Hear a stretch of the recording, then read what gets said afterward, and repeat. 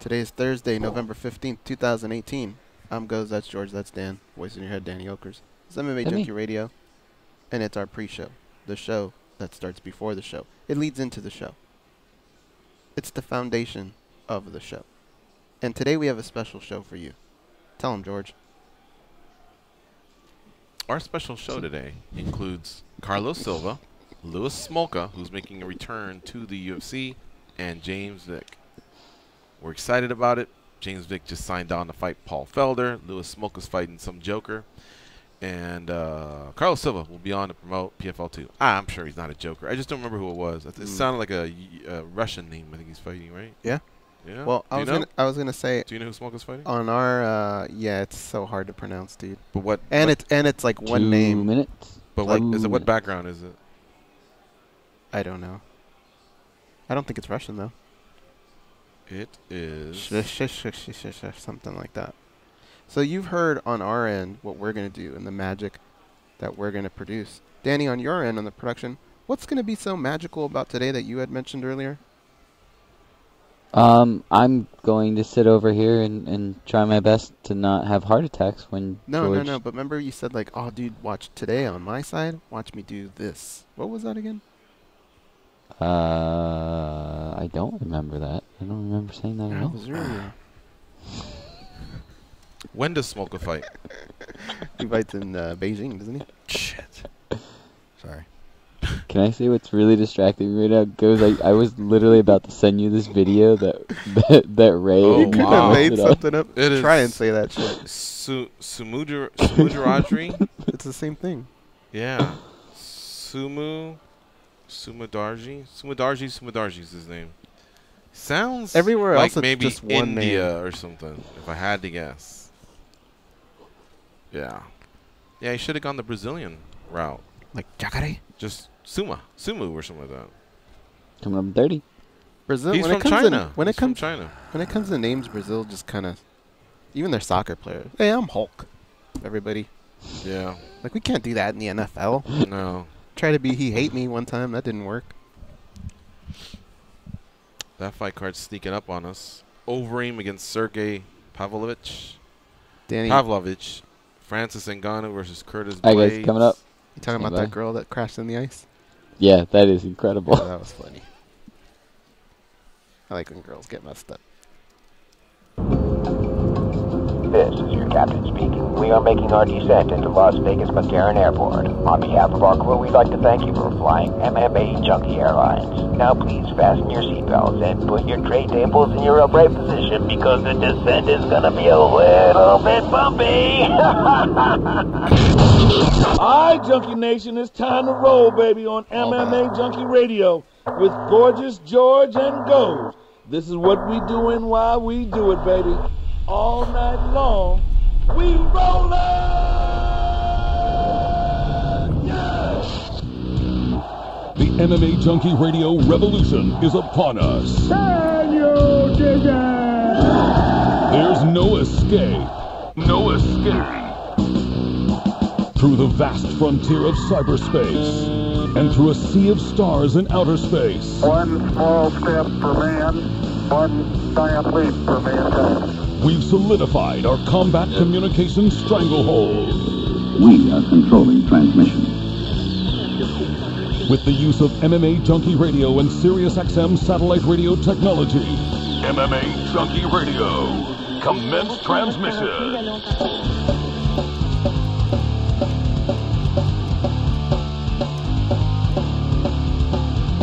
Live from MMAjunkie Radio HQ in the fight capital of the world, Las Vegas, Nevada. Here are your hosts, Gorgeous George and Goz. From the fight capital of the world inside the beautiful Mandalay Bay Race and Sportsbook, you're listening to the MMAjunkie Radio Show, the only show that matters. I'm your host, Gorgeous George. With me, as always, is the devious and dastardly Goz, our ace co-host. To my left is the fight analyst, Dan Tom. Back east, producing, as he always does, Danny Otto. What's up, fellas? What up, much? Thursday, November 15th. Getting close to the weekend. Getting close to some fights down in Buenos Aires, Argentina. Some fights tonight in Tel Aviv, Israel. The only problem is they're on tape delay. You'll have to see them tomorrow. on Paramount and DAZN, but they will be happening tonight. And the reason I say that is because some of you like to punt like us. What does that mean? It means to bet. And if never you want heard that before. yeah, if you're a punter, you're a better. Really? Yeah. And therefore, if you want to bet on Phil Davis versus Vadim Nemkov, or Ryan Couture versus Halm Ghazali, or Patricio Freire versus Emmanuel Sanchez, or the other side, whatever, you got to get those in pretty soon because Tel Aviv, Israel is probably about a 10, hell, it may even be a 12-hour difference. Shit, they may be happening now. If you think about it, right? If it's a 12-hour difference, that means it's 10 p.m. in Tel Aviv, Israel. That's about the time when fights are happening, or maybe even winding up. So we'll have to keep an eye on those results. And you know, we're in a pickle here. What do we do with spoilers? Well, we're also a radio show that's live for 2 hours, and news is news. So don't get mad if we say something. But again, if you're wanting to play something, you better figure it out soon if the fights haven't gone, because they do happen tonight for Bellator 209. All right, if it's Argentina, you got till Saturday. Don't sweat that one. That one won't be so bad. Yeah. Sanchez, by the way, and Frady are both they both made weight. So we do have a title fight. Frady's defending against Sanchez. And that's always good to hear. You don't ever want to train for a world title fight and have the champion not make weight. You want to take it from him. And then if it's the other way, you don't want to lose out on a title defense. Excuse me. Ed Soares made kind of a good point yesterday, didn't he, with Anderson Silva? I was thinking about that. How do you feel about that? Technically, it wasn't a title fight, but he said something about under some new rules. And the new rules are, let's say Anderson made weight and Luter didn't, then I really still not a title fight. Yeah, I didn't understand what he was saying. No, there is a new rule. Sorry, there is a new rule. If Anderson didn't make weight, but Luter did, I think Luter would be eligible. Yeah, to win. But that didn't work out that way, so it doesn't really make sense. No, he wouldn't be eligible, would he? Yeah, he would. Wouldn't he? No, because what if the other guy just comes in at 200? I think that's had to do. Well, it's had to do when a belt Hendricks is up for grabs, but it's vacant. I think so. Yeah, Hendricks and Lawler had something, and that was for the vacant GSP. Threw me off there. I don't know how to respond. Do you know, Dan, about the whole belt thing or whatever? I'm sorry, I'm getting tweets out. What are we talking about? The yesterday, what Ed Soares said about Anderson possibly how he could have matched DJ's thing, but it was because of the Travis Luter not making weight. It didn't count as a title defense. Yeah, if Frady didn't make weight, could Sanchez win the title? No, it doesn't. It doesn't count. But if it was for vacant, then the one that makes weight can win the title, and the other guy just can't. That's why it was such an awkward spot when Luter had him mounted at the end of the round, because that I think they were even talking about in the commentary, because that was a possibility of the fight. And I would bring it up though. Ed Soares does have a point technically, if you want to, because the fact that one of the more popular guys we can't talk enough about, Khabib Nurmagomedov and his lightweight title run. A couple of those were catchweight fights. People don't bring that up, but they will compare it, talk about it, and try to, when we were comparing Tony Ferguson's lightweight run. That's one of the main points I start off with. It was an actual, they're all lightweight fights. It does mean something. Yeah, I'll have to research it. I thought I understood his point yesterday, and today I'm not sure that I do. Because let's take all that out. It can't be a title defense if both guys didn't make weight. Let's take all that out, though. Because his belt was never threatened. Had Luter won it, Anderson wouldn't have. He wouldn't have. But it's not the fighter's He wouldn't have fault. become the champion. Anderson still stays with the belt. He didn't fight differently because his belt wasn't on the line. Yeah. So I kind of hear where he's coming from. I'm going to have to go back and listen to see how he phrased it again and see. Because I remember thinking, I remember the Luter fight. I was so caught up in remembering that it was Luter. And another thing, you want to know something funny? I think Luter was referred to the Michael Jordan of grappling, or somebody said something off the wall. I think it was on the broadcast. And I'm not taking anything away. Obviously, he's got great Brazilian Jiu-Jitsu. But Luter mounted Anderson, like Dan said. You know what? You know how Anderson got him off? He just bucked him off and said, "Get off." Like, and I just remember I was like, "Whoa, that was pretty easy." Not that that's not a technique, but that's usually you fight to get to half guard and then figure out some sort of a sweep or Some whatever. guys just had, but I like- remember he just kind of like, whoop. Some guys just had kind of an easy run at that. Like Chuck Liddell, really all he used to do was just get up. Guys would I take him know. down, and he would just I know. stand up. It was the weirdest thing. Yeah. Well, the point is, Frady made weight, Sanchez made weight, so you got a title fight there. And if the opportunity comes, then, yeah, it'll get mentioned, man. I mean, that's just what we do here. Some other news here. Sergio Pettis is a story on MMA Junkie. He just says, I can be myself. He's fighting at 135 pounds in his next fight. And even though we still haven't gotten anything official, all we're hearing is that the flyweight division will be gone pretty much by the end of the year. I think there's only 3 official matchups left. Maybe 4 because they rerouted Benavidez off the Borg fight. And by the way, speaking of Ray Borg, did you see he had, I don't want to call it a setback because he had a setback in that he was told his baby had to go back under surgery. Except the surgery was already a success. So that kid's tough, man. That kid is tough. I mean, he's a newborn still. You know, I mean, he's a little infant. And that's his 5th surgery, my man. That just breaks my heart to even think about that and what that family must be going through.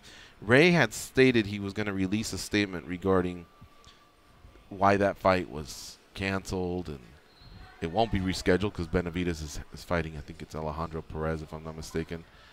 And he said, as I was about to do that, I got the news that I had to, that our baby needed another surgery. And he goes, life is more important.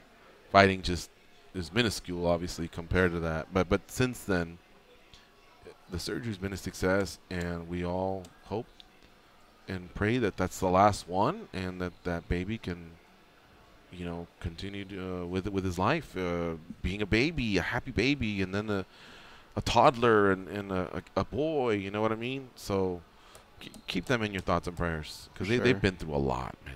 Such a good guy too, huh? He is. Ray? Yeah, he came in studio with his wife. They were so cool. He's into archery. He's very, very humble, quiet, even though he's a savage inside the octagon, but really nice guy. Sean O'Malley, his suspension, 6 months, eligible to return March 6th. I think I mentioned it yesterday. Usually USADA and NSAC. Yesterday was an NSAC meeting. They mirror each other. So if that's what they went with, then probably USADA will go with the same thing. And this guy will be eligible to return on March 6th. Now, the first thing I do is think, wait a minute, isn't there a UFC in March? But I think it's before then. I'm going to look it up here. If you go to the rumors tab, you can always see all the upcoming cards that are, well, I just answered. I just said it. All the cards that are upcoming in the sport of mixed martial arts involving the UFC, PFL, Bellator, Invicta, and a few other organizations. So I'm skipping ahead here, and yeah, it's March 2nd. So he wouldn't be able to fight in Vegas, unfortunately. Seems he really likes fighting in Vegas, but if he can't come back to March 6th, then that's it. A few other guys like Danis, Tukagov, and Nurmagomedov, not Habib. They got some suspensions extended for their participation in the post-UFC 229 melee. Cody McKenzie suspended for 4 years for submitting a urine substitute. He did not show up to the NSAC meeting yesterday. Therefore, there was no defense. And he got the maximum, man, 4 years. That might pretty much end his career right there. I know that he used to be a fisherman up in Alaska, and apparently he made some good money. So I don't know if that's what he'll return to, or if he will find another sport in combat sports to compete in, because obviously he has that decorated guillotine and a decent ground game, and I don't know if he can and would or how it would work. But you know, combat sports is worldwide, and I don't know that the NSAC can suspend you, you know, everywhere. I know that they'll have some jurisdiction, but yeah, I think he's gonna find a way to fight. I think Cody's not the type that I think has aspirations of becoming a champion or anything like that. I think he just wants to make money, and he'll fight pretty much anyone, anywhere. So I would see him just getting picked up on cards where commissions just aren't involved. Dana White out in Australia. I guess he met up with Israel Adesanya. They're both all smiles in the picture there, so maybe Izzy got a new contract, or maybe he just got a nice pat on the back. Hey, you're one of our guys going forward.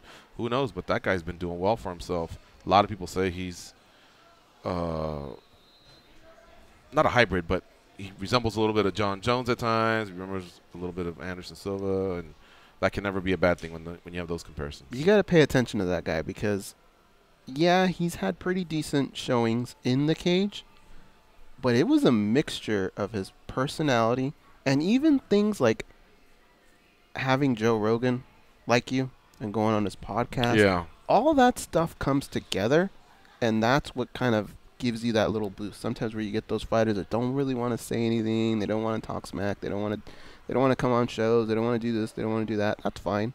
But look at this guy, and look what he's been able to do. A year ago, we were all kind of like, oh, okay, this guy might be interesting. And now look where he's at. Mm-hmm. It's all that. It's that whole combination of everything coming together that's put him in this situation. Yeah, I agree, man. A lot of it has been through his own hustle or his team's hustle. A lot of it has just been on his own. But, yeah, when we met him, he came across to me as a good guy. Like, even though he wasn't as famous as he is now, and it was only less than a year ago, he still came off as a pretty humble dude. Likeable. Christos Giagos versus Mizuto Hirota has been added to UFC Fight Night 142 in Australia. That's a recent fight booking. And then the Ultimate Fighter 28, which self-admittedly I just fell off. There's a episode 10 recap there. Every episode that's ever been aired, we recap it, and it's there if you've been following, if you want to check it out, or just maybe sometimes not everybody catches the whole episode, and we kind of do a great job of summarizing it. So I'm just giving the writers some love. But have you noticed, guys, there is no tough talk anymore? Dude, they're checking out. It's not. I've seen a lot of these episodes. I'm still a little bit behind. It's not so much the fighters in the house to fight. It's kind of the coaches are just a little dry, man. I can't get into it. But I still haven't caught up fully, so I'm definitely going to do that because there are some personalities there that I think are worth watching. But for me, it's been more the coaches have just been a little dry. Louis Smolka, story there on by Mike Bond about his chance to revive his UFC career. He'll be a guest of ours coming up shortly. Violent Bob Ross, that's Luis Pena. He's dropping the featherweight. Remember, he lost to Trezano. And he really didn't have many moments when he looked good. I was trying to convince myself because I had included him in a parlay. Oh, here we go. Use your length, But he just never really got going. He was so confident on the show, and everyone talked him up so much at AKA that I fell for that one. Or maybe I just didn't give enough respect to Trezano, who also had a good showing for himself. But Trezano he was kicking that inside leg and exchanging with him, and he looked great. And now he sends this guy packing the featherweight. And I could have sworn Luis Pena is about 6'3". That's a tall featherweight, man. Luis Pena, I think, got it in his own head because he was showing his frustration during the fight. Yeah. And I just think he started overthinking things, I think. Because I think he's pretty talented. I think he's going to be good. I don't know that he had to flip his world upside down like this. Yeah. Connery Gracie is entering Bellator 209 with a lot more confidence. That is Royce Gracie's son.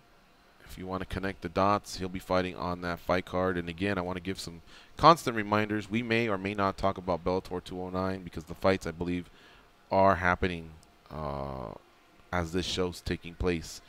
Tomorrow night, you get to see it on DAZN and Paramount at their normal time, but it will be a one-day delay. But if you want results now, then you may hear them. You may not. I don't know. Or they may even pop up on the internet. So if you really just don't like them, it's not just us that can possibly spoil them. There's a lot of other spots.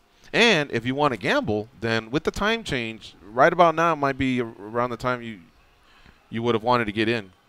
Because they're in Tel Aviv, Israel, and I got to believe that's 10 to 12 hours in advance. I know that the UK is 8, and then as you get to Western Europe, it's 9.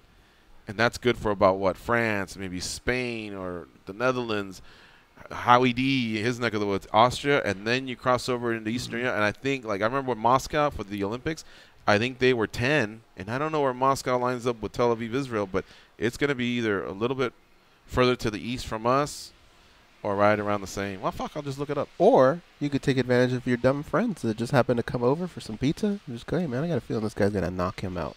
Maybe bet Chipotle, something like that. You don't want to take your friends for All's, money. All's fair, man. But a beer, something like that, work that angle. Yeah, Tel Aviv, Israel time. Let's see here. Right now, it's 8:17, so it's 10 hours. And I would say that anywhere in the world, if you're having a fight card, by 8:17 p.m., fights are taking place. But you may still be able to sneak a few in. Are you guys trying to do the math on what time it starts for U.S. time? No, I'm trying to do the math in terms of has that fight card started yet. And I think they have, because it's 8:17 in Tel Aviv, Israel. You mean the main card, right? The main card. For sure there's fights going on. Yeah, I imagine in Tel Aviv, Israel, the fight started at 7. And we can't even watch it live on DAZN, even the DAZN's tape delay? That's unfortunate, huh? You would think that they would have you covered. And Paramount would do the time delay. Sorry, the tape delay. Yancy Medeiros is returning to lightweight, and his quote is to be a beast. Well, he's already a beast, but yeah, okay. If he can make it safely, he's fun to watch, man. Mm-hmm. You can't take anything away from Alex Oliveira, Yancy Medeiros. There's just a couple cats that, even though they're not at the top of the rankings, they don't suck, and they're definitely exciting fighters. He's right up there, man. The last thing I wanted to say was Paul Felder was on our show recently, and he said he weighed in when he was out in New York, and I think it's the scale said 193. He posted it, but then came on our show and said, hey, look, a few meals had been had, some travel had been had, and I was right back in the 80s, so don't that wasn't a true mark of where he's at. Because remember, this guy's fighting he just signed on to fight at 55. Mm-hmm.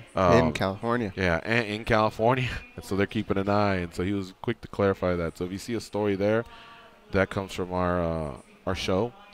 And it got a lot of traffic, 4,800 shares. So usually when it's being shared a lot, you know that the traffic's pretty heavy. Mm-hmm. Since our first guest is coming up at 10:40, let's get one of the breaks out of the way. That means we're 20 minutes away from our first guest. It'll be Smolka. So let's do that. You're listening to MMA Junkie Radio on SiriusXM's Fight Nation Channel 93. Stay close and we'll be right back.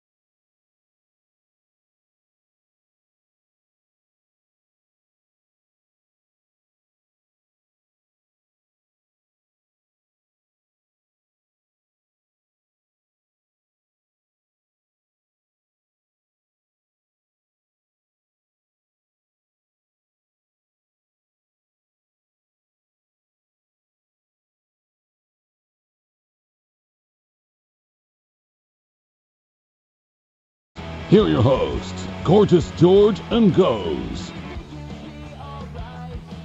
Week 1 in fantasy football starts tonight, and Fantasy Sports Radio is helping you win. Our experts analyze tonight's Packers-Seahawks game and all of this week's matchups from the fantasy football experts' perspective, or for any other interest you may have in the game.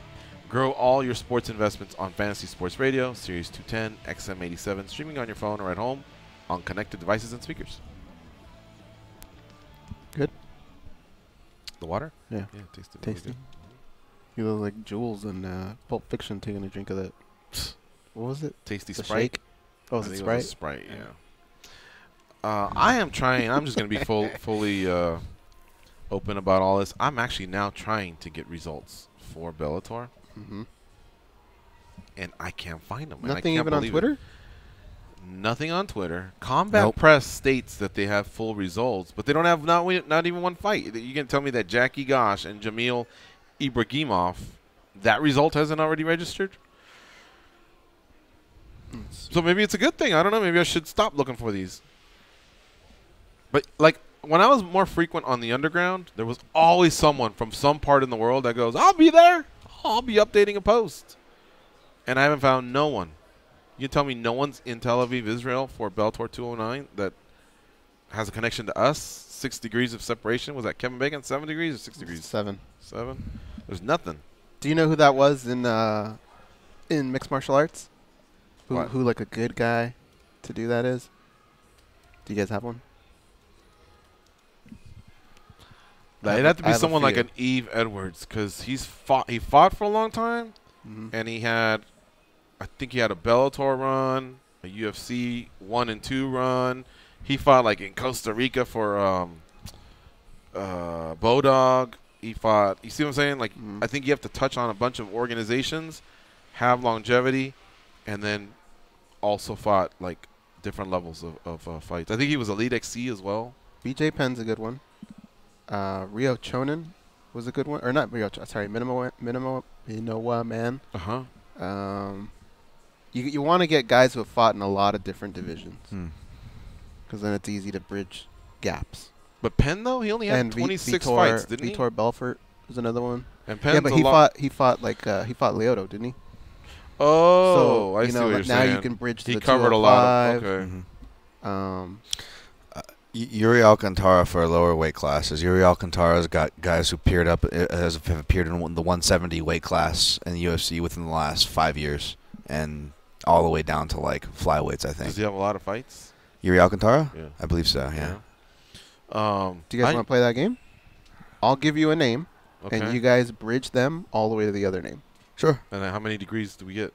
7. 7. Oh yeah, slam dunk. Yuri Alcantara, and bridge him to Vitor Belfort. All right, give me a second here. I think Marcel may have come through with Bellator. Are you allowed to look? Yeah, I got to do it. Yeah, you can look. Okay. Yeah, no, it's Yuri Alcantara, and you want him to reach who? He's got to reach Vitor Belfort in 7 moves. Okay, so I'm looking at Yuri right now. Okay. Well, this was your boy, Dan. Do you want to do it, or do you want me to do it? You can go. Okay. I'm looking at Yuri Alcantara right now, and the first link I would do is I'm gonna go with Ricardo Lamas, because that gets me. Oh no, Francisco Trinaldo, that gets me to 55. Now I'm looking at 45 Francisco Trinaldo. He's got a bunch of people on his list. And I'm gonna go to. So that's one move, right? That's one move. Let me write that down. You went to Trinaldo. Yeah. Trinaldo doesn't. He fucks around too much. I think at 55. you know where you fucked up. Well, hold on. I'm not done. Yeah. Oh, here we go. Medeiros. Medeiros has dabbled in welterweight. Okay. And I also have the option of Felder, but I'm going to go with Medeiros. I think he's had more fights. And remember, he was a heavy kid too, so if I get any of those, then. So now after Madero, I'm going to go to. Oh boy, I'm going to pick the wrong guy. I'm going to go to Eric Silva, I think. Nah. No? Not this guy, no? Well, don't help me out. Oh, well, I mean, it's not. I'm not like trying to root against you. I'm trying to help you. You're right. You're right. That's a good one. Okay. So now I'm at Cerrone. That's 3 degrees. Who did I get to? Vitor? Yeah, you get to Vitor. I know I'm going to do it. Okay, so now after Cerrone, he's fought Lawler, and Lawler's dabbled at middleweight. So here we go. All right. That's your fourth move. That's my fourth. I And Lawler has fought.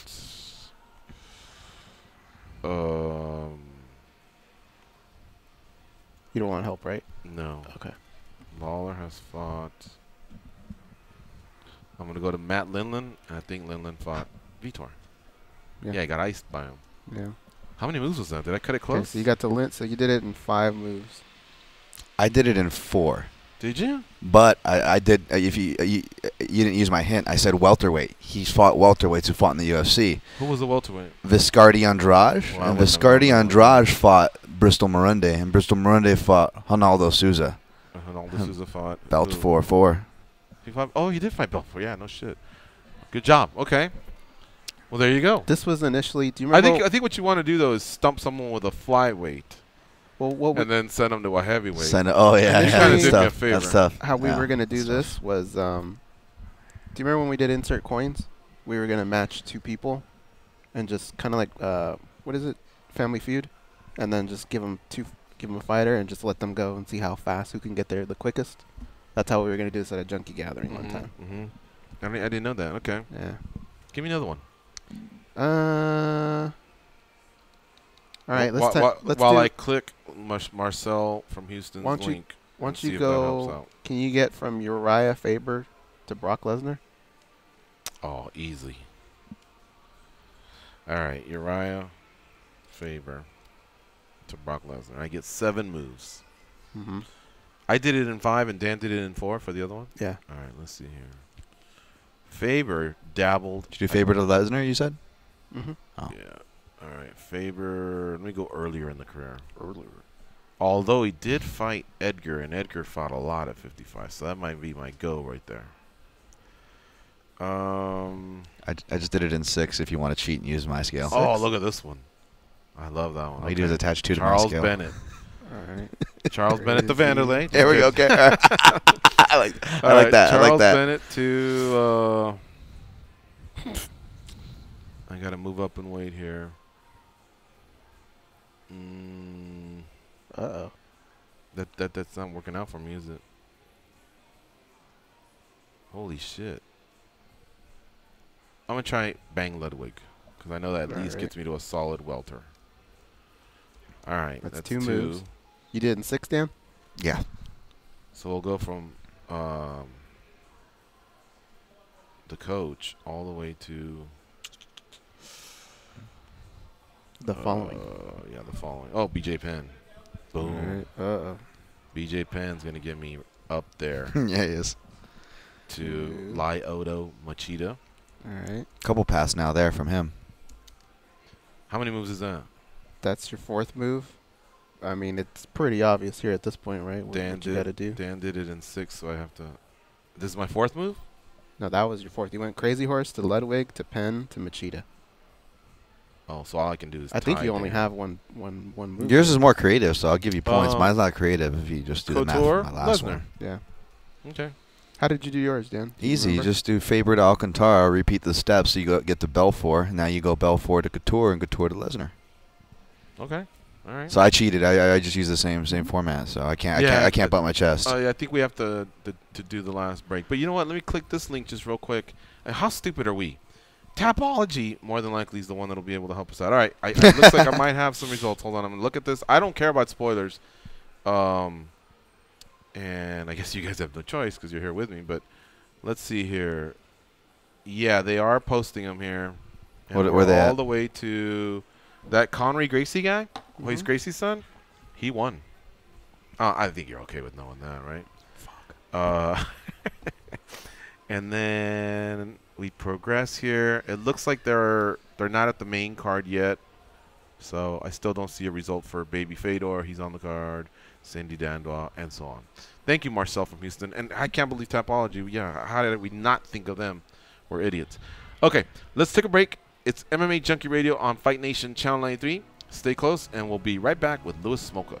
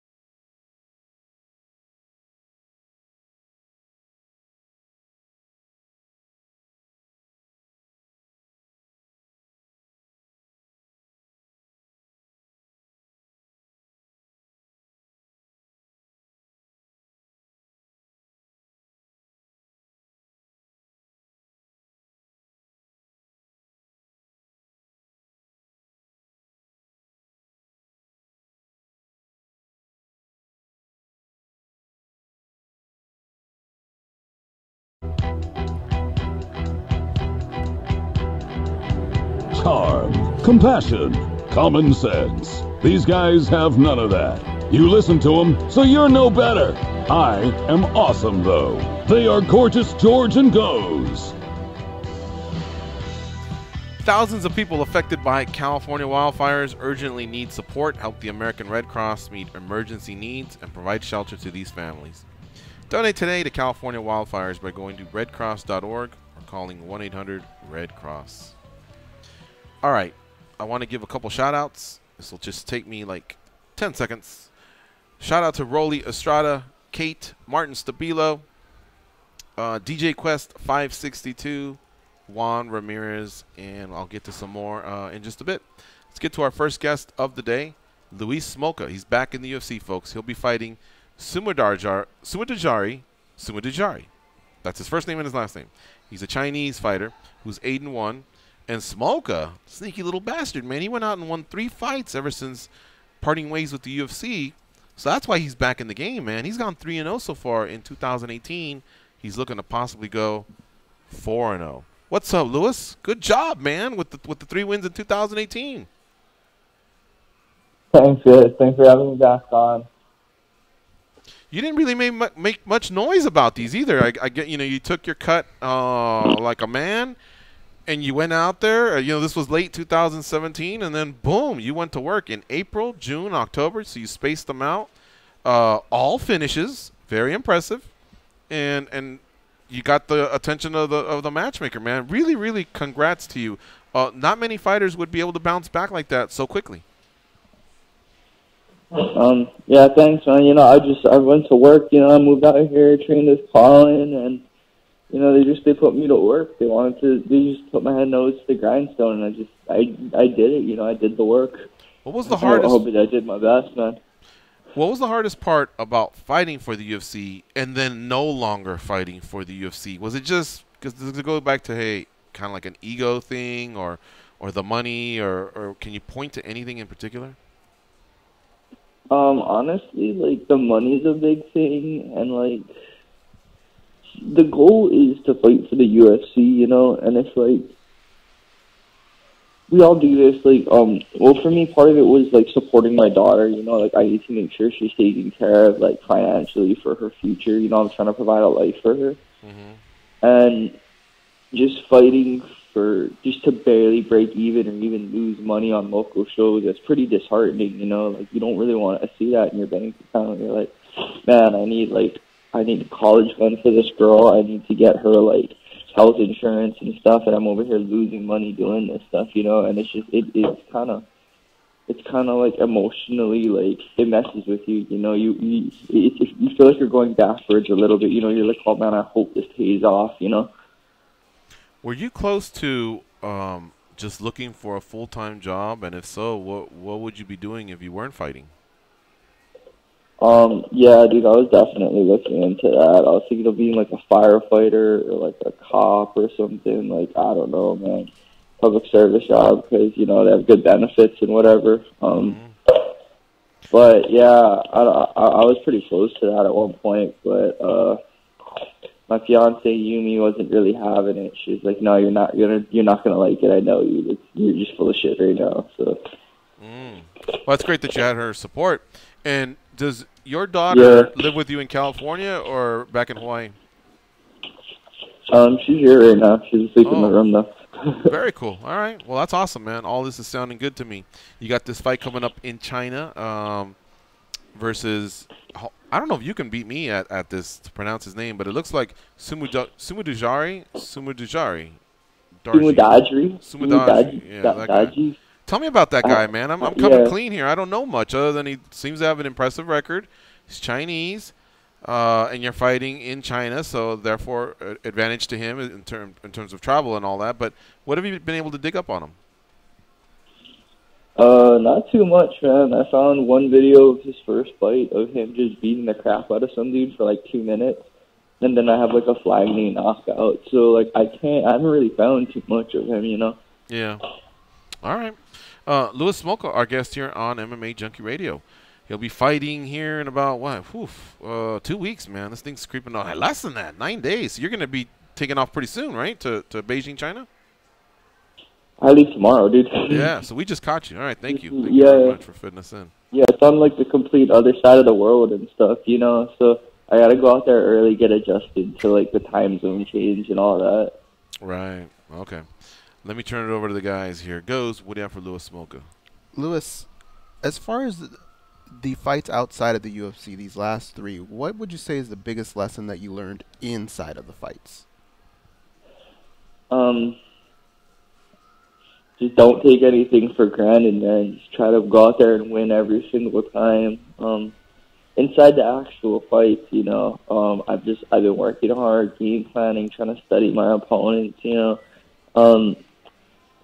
trying to be confident, trying not to second guess myself, and just, you know, like just grinding, dude, just working hard. I know that you had mentioned before on our show that you cut the drinking out and you feel great about that. Is that something that you've kind of fallen into like a groove now and you've just gotten used to it, or is it kind of still a daily struggle for you? Good days and bad days. Like, there's some days where I don't even care, like, at all. Especially, like, Saturday and Sunday mornings when I wake up and I'm not hungover at all. I'm like, oh, this is nice. Like, I don't know why I didn't do this years ago. Like, this is great. But I don't know. Every now and then, you know, you're hanging out with your friends. You go out to a bar or whatever. You kind of want to drink a little bit. But, you know, I know that's not for me, you know? How long has it been since you've been dry?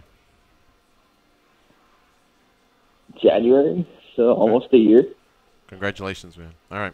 Let's turn it over to Dan Thank Tom, you, our yeah. fight analyst. Dan, what do you have for Louis Smolka? Hey, Louis, you know, I was tracking your fights outside the UFC and seeing that, you know, you were still competing at flyweight for the most part.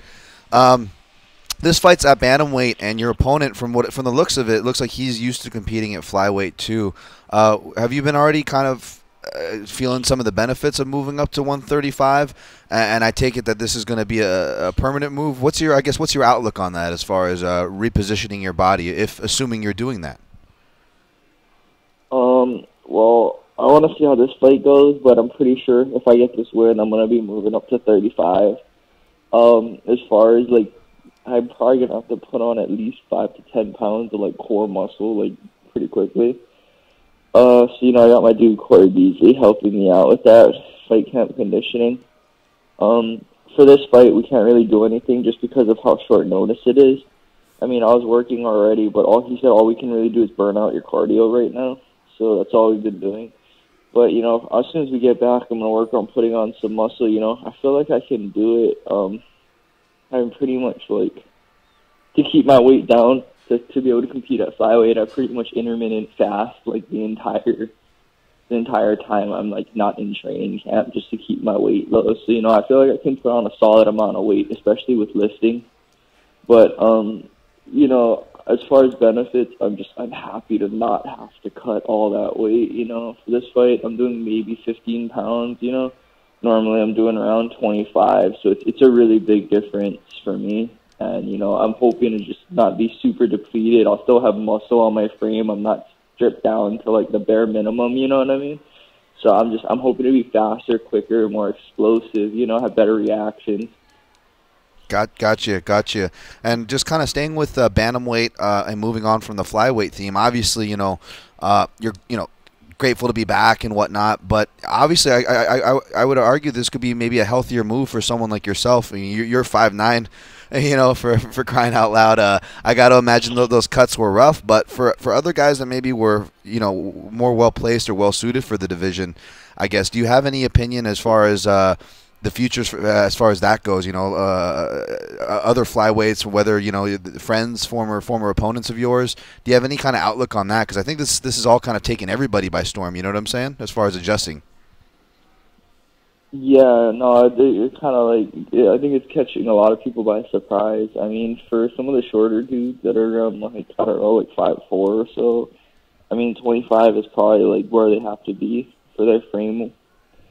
But, I mean, I guess, you know, go to Japan or go to Singapore and try to get paid.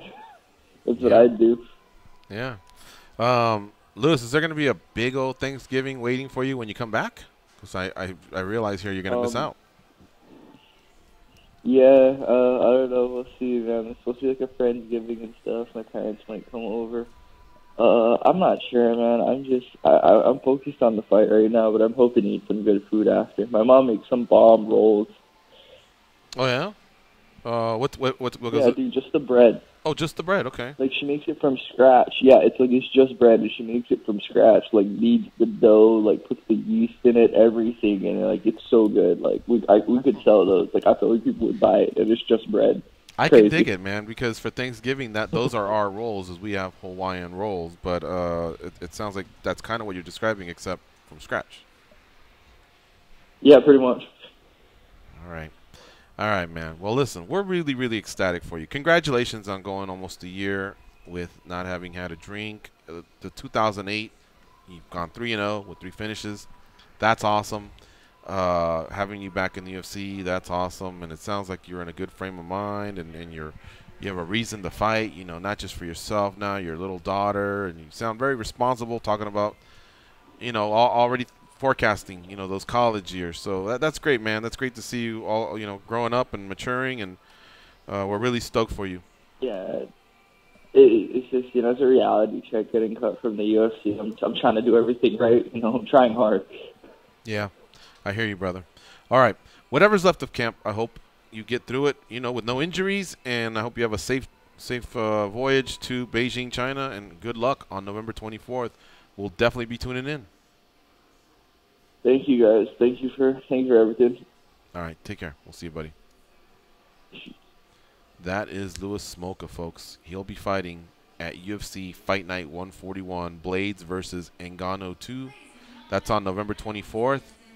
That is actually a UFC Fight Pass show that starts at 3 a.m. Eastern. So let me set the table for what that really sounds like. The 24th is a Saturday. That means us West Coasters, we got to wake up at midnight on that Saturday to watch the first fight, which is our guy here, Louis Smolka versus Sumudajari. What the fuck did he say? Sumarjari. No, I don't know. Sumudajari. That dude. Sumu squared. Sumarjari. Yeah. You have to wake up right at midnight. As Friday's ending and Saturday's starting, that's us to catch that first fight. On the East Coast, easy. Saturday, 3 a.m., wake up. And the main card, if you're just a snob and don't want to watch the prelims, then you need to start at 6:30 a.m. Eastern, 3:30 a.m. Pacific. So it's going to be a pretty cool weekend, you know, with all the football and food and all that, and then some fights. Hey, this is the toughest one for me. I've done this one before, and it's so hard to stay up. The whole card? Yeah, like versus that too, yeah. Pride, where remember Pride would start like about 11:30 midnight. I could roll through that way, but this one you usually start to get like a little bit of a nap or something, and then you wake up and you do it. It was so tough. Man. I did Shanghai last year. I liked doing it because I was such a nerd. Like I was like I was even able to get the nods because I'm familiar with like Chinese culture and music, and even like what these guys were walking out to, I was nerding out on. But I don't blame anybody for not. The dangerous part about these ones and trying to stay up for them is they usually put these cards right in the middle of these crazy UFC stretches, and right now we're in the biggest one they do all year. They always save that big one for the end of the year, so that card kind of gets swallowed a lot of times. The killer for me on these is when they don't when there's too much space in between fights. Yeah, that's when you're just. I can go to bed at 10 or something, right? Well, no, that's 8 Eastern. Yeah, you're right, man. That's a tough one. Well, shit, it's the same thing you just talked about. Midnight. It's like Pride, except the first fight isn't fucking Hua versus Rampage. You're right. Yeah. We got to slowly warm up. We like Smolka. He's been in our studio, so we'll be vested. I like but Kevin Holland. If you do main card, yeah, that's tough. I like Kevin Holland, but then after Smolka and Holland, I don't know much about the other guys. I'm hanging in there. I remember Jessica Aguilar back in the day, and then we get to Rashad Coulter, and you know. But yeah, it's a struggle, man, with some of these fights to get to you know the main card. But there you have it, folks. That's Louis Smolka, one of 3 guests today. James Vick, Carlos Silva joining us in the second hour. He says, what, in January it'll be 1 whole year, no drinking. Mm-hmm. But can He's you told like us before he stopped drinking, so he must have went on and off. This one sounds like it's been straight dry since January. Can you tell a difference in him though? Well, I can, and it's not to say that like before we do our show, he's walking in here like messed up. Yeah, I've never heard an interview. He just seems more focused. Focused, yeah, but he still seemed like he just woke up or just kind of starting out his morning. Like I didn't hear a pep in his voice, I guess. But you know, you could tell. I think the little baby was in the background, maybe more responsible. So yeah, maybe it's just he's juggling things and getting through life, man. All right, Smolka can be followed on Twitter at Last Samurai UFC. I'll still never forget the first time I saw Louis Smolka. What stood out to me, in fact, I'll just look at the fight right here. Where was it? Shit, I closed the window. No, I'm curious to hear what this is. He's got some underrated gems, by the way. We're talking about flyweight fights or finishes, even. Yeah, it was. He had 10 fights, if I'm not mistaken. He won one, lost one, won 4, and lost 4. You know, if he had kind of just juggled those, like win, loss, win, loss, win, loss, he wouldn't have gotten cut. It was the 4 in a row that did it. And look at the beast he faced. Marino, Borg, Elliott, Nicolau. All ranked fighters. Maybe Elliott isn't, but the rest all ranked. Which is ironic. Elliott's the only one that challenged for it. Well, aside from Borg, challenged for a title. Demetrius a good fight. Yeah. All right. So when he beat that Alp Oskilic, if I'm not mistaken, that was the one. What I really liked about him in that fight, or maybe it was Richie Vakulik, I don't know. When he stood there, Dan, he had great presence in the pocket. He used head movement to dodge a lot of the punches that were coming at him, and he was just open to counter. You know what I mean? And there's so many fighters that when they are striking, especially with 4-ounce gloves, they'll tend to retreat or use footwork, but basically you're getting out of the zone. And I'm not saying that's a bad thing, but I'm just saying there's some that can do that and still also just pivot within the pocket, you know, the phone booth fight type of fight, and still just have some openings. It's risky with 4-ounce gloves, but I remember he was able to do it. I was really, really impressed with him. It jumped out at me. Was that the fight where he finished with a sidekick too, right? Or was that Altapik Oskilic? That part I don't remember. I just remember that stood out to me. I know one of them. He might have caught him, but I think he caught both guys with it, but only got to finish with one. And something I never asked Louis Smolka about is this Kempo karate background. I don't know if it was like something he did as a kid, but you'll see flashes of it sometimes. I like that fight. Richie Valyuk, the Australian surfer, Brazilian Jiu-Jitsu black belt. Yeah. All right. We don't have enough time for the daily debate. We'll save that for the beginning of the second hour. Okay. Plus, I think I know what happened was I had opened the window, but the voting was still open. So we'll get to it when we come back. Still have some time. What's that? It just surprised me. I'm on the wrong side. Really bad. You didn't pick that fight? I didn't. Wow, Goes. You did? Showing your hand? Well, I mean, yeah, I guess the ladies will be a good fight, but man, that's high level. Those are ranked. Well, the other ones are ranked too. I think this is one-sided. I think it's going to be. Maybe. Yeah, maybe we are tipping our hand. Who knows? Look, we have the top of the hour break. It's not that long. We'll get through it pretty quickly. But before we leave you, let me throw out some social media info. Our show on Twitter is at MMAjunkie Radio. Dan is at DanTomMMA. I'm at MMAjunkie George. Goes is at The Goes. Danny, our producer back east, he's at Danny Otto. On Instagram, I'm at MMAjunkie George. Goes is at The Goes. Dan, are you at DanTomMMA? Correct, Mundo. And then Danny Otto, what's your Instagram? Is it the same as your Twitter? It is. It's Danny Otto. There you have it.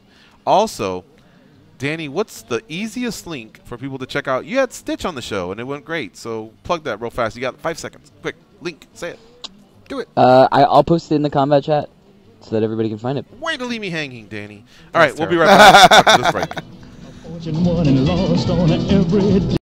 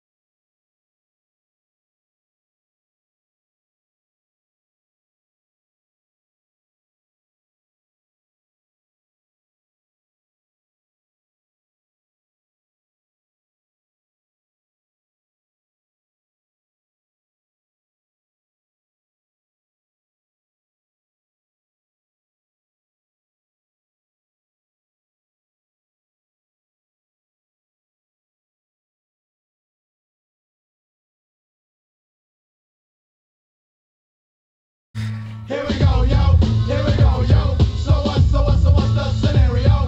Here we go, yo. Here we go, yo. So what's the scenario? Hey yo, roll no zip, and roll no back, rebuttal no jack. Hey yo, can't rap, well what do you know? The J-Dog is first up to bat. No batteries included and no strings attached. No holds barred, no time for move faking. Alright, it's the beginning of the second hour. Danny Otto, so let's finish up here. Where can people catch your show? What's the easiest path? Well, the easiest path is right now we broadcast through another network called FNTSY. So if you search FNTSY, okay. FNTSY. So if you search for them on YouTube, it'll bring you to their main page and check out the videos. And we have our own like sub playlist where you can find all of our episodes.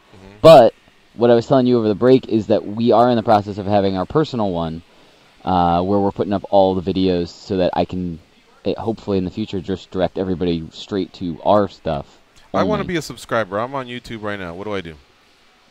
I'll have to send you a link. We don't have... What I found out with YouTube is that you can't make a customized URL until you have X amount of subscribers. So I should go to FNTSY right now? If you want to find that, but if you want to be a subscriber of just mine, let me find mine too. Yeah, I'm going to go through the steps here. And if you're following the show, check it out. Give Danny Otto some love. He had Stitch Duran on his show. They are big into the comic books and those goddamn dolls. What are they called? Funko Pops. Yeah, Pops? Funko Pops. Funko Pops, which I underestimated just how popular they are. Oh, Danny's ruined my timeline on Facebook. Yeah, and then there's they talk about movies and music and Pops nonstop. All right, so I'm on Fantasy Sports Network, and then what do I do? I'm on their Then YouTube what you're gonna do? Okay, you're gonna click. You can click either videos or playlists. I would go to playlists. Okay. The little tab, and then you'll see created playlists right there. Yep. Click that. And if you click over twice, you'll see popping off. We have 74. There it is. All right, I'm gonna become a subscriber right now. Well, then you're gonna become a subscriber. 61,000. Yeah, that's FNTSY's network. I told you we're in the process of making our own right now. I did what you said. I went to popping off, and yeah, because that's where most of them are. Right How did now. you get 15 subscribers? I want to be number 16. What does it take to do that? I'll have to send you the link because we don't have a direct URL, so I can't send you. Like we do, but it's just a bunch of numbers and letters. Okay, do that then. I gotta send you a link. We'll do our best to retweet or whatever. Dan, Tom, do you have a YouTube page? Yeah, but no, it's not active. Not active. All right. Something I'm working on. Been working for like a year and a half. Plug what you got. You got your website. You got your podcast. Yep. So tell us a little bit more about that. When we can expect the next audio drop. Shoot. Today's recording on Thursday, so I'm gonna record after the show today. UFC Argentina breakdown. The Protect Your Neck podcast you can find on iTunes or on smartphone friendly players at mixedmartialanalyst.com. Two things I'm majorly behind on. George just mentioned I got to call myself out. YouTube channel is coming. So is Stitcher and all those other platforms. It's on this big fat to-do list that I keep next to my computer and can never get to. But if you want to hear my breakdowns or top 5 episodes from past or future of the Protect Your Neck podcast. Thanks, George. Give him a review, too. Those reviews help us out a lot. His show, our show, Mercedes and Jade, they just launched the show, and Richard and Frank and all the friends of the show, Adam Hunter, anybody that's ever been through, they plugged us before, we plugged them. Goes has a YouTube, Goes Jitsu, but you haven't uploaded anything in a while, right? Nah. You said you were gonna fire it up again, or did you throw in the towel? I never really. I just use that for like the show stuff, for Junkie Gathering stuff. I've never really done anything with it. Yeah. Okay. And weren't you gonna revisit though, Goes Jitsu, some clothing or apparel? Yeah, still working on it. Any update? I have one design that I really like, but there's a couple that need to be tweaked. Okay. So yeah, on iTunes, those reviews, you can rate us 1 to 5 stars. And look, we're all men here. Of course we'd rather have 5 stars. It helps the algorithm, helps the placement within YouTube. But if you're going to give us 4 or less, just tell us, hey, tweak this, and I'll give you some love. Because you can go back and revisit those. Trust me, anytime somebody gets 1 star, they're like, oh, damn, because you need some more. Man, you 5 gotta be stars stupid if you get 1 star, though. To like, fight let's those be off. honest. Come on, man. I can watch any show on TV and at least give them 2. I think so, too, man. Yeah, I'm with you. Nobody can be that bad. Yeah. All right, let's do the daily debate. I think we're ready for that. If you guys can think of anything else you'd like to plug, since we had some time, we can do it. But in the meantime, let's go to today's question. Here we go, guys. Which remaining Bellator MMA headliner will give MMA fans the best fight to close out 2018? 2018. Enjo Kawani versus Salter. Sakura versus Kapanen.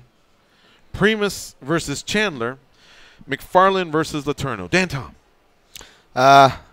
Striker versus grappler matchups usually don't make for the Fight of the Night award winners for the most part. It's usually one-way traffic either way. So I'm going to go with the obvious choice here. I mean, Chandler versus Primus.